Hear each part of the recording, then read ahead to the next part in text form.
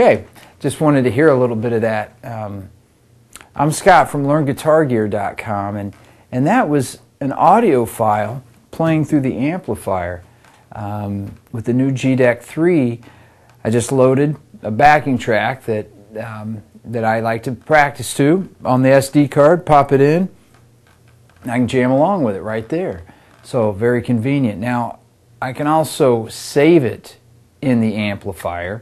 It has a little hard drive, and I can actually save it on the amplifier. So this is very cool stuff. But I wanted to point out that I have the track playing at normal speed, and I'm going to slow it down.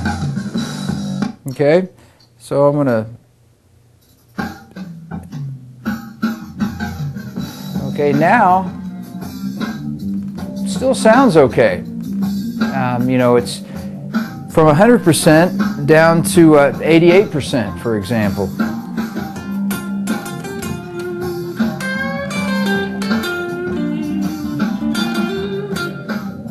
So it's a real audio track, and it's being stretched or you know, manipulated to a different tempo. I'm going to take it back to the original speed. They call it speed instead of tempo because we're changing the speed.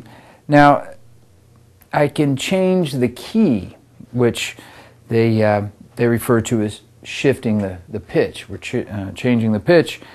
Again, I'm going to it breaks it down in half-step increments. So I'm going to move it up, say, 2 half steps. Now I was in the key of G. Now I'm in A.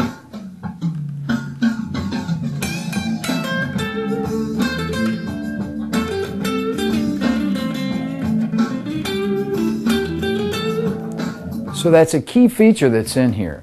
We can still change, I mean, we can play it any audio file we want, which is cool, but we can also change the speed and the pitch.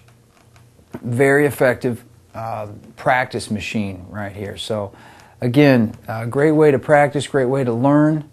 Go to our website, and we get into a lot of the details on the G-DECs, but definitely the ultimate practice machine. Check them out. Thanks.